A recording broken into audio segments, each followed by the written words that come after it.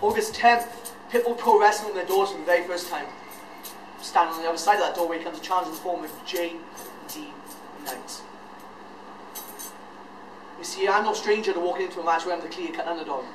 Hell, I've worked my arse off the last 2 to 3 years to find people who are bigger and badder than me to get myself out of this ghost town. Nah, I'm not walking in this match with any size, strength, or even home field advantage. What I'm walking in with is conviction. Conviction I'm going to give J.D. Knight the absolute best of Morgan Webster. The conviction I'm going to grab this opportunity to knock off one of the biggest and brightest stars that British wrestling has to offer with both hands.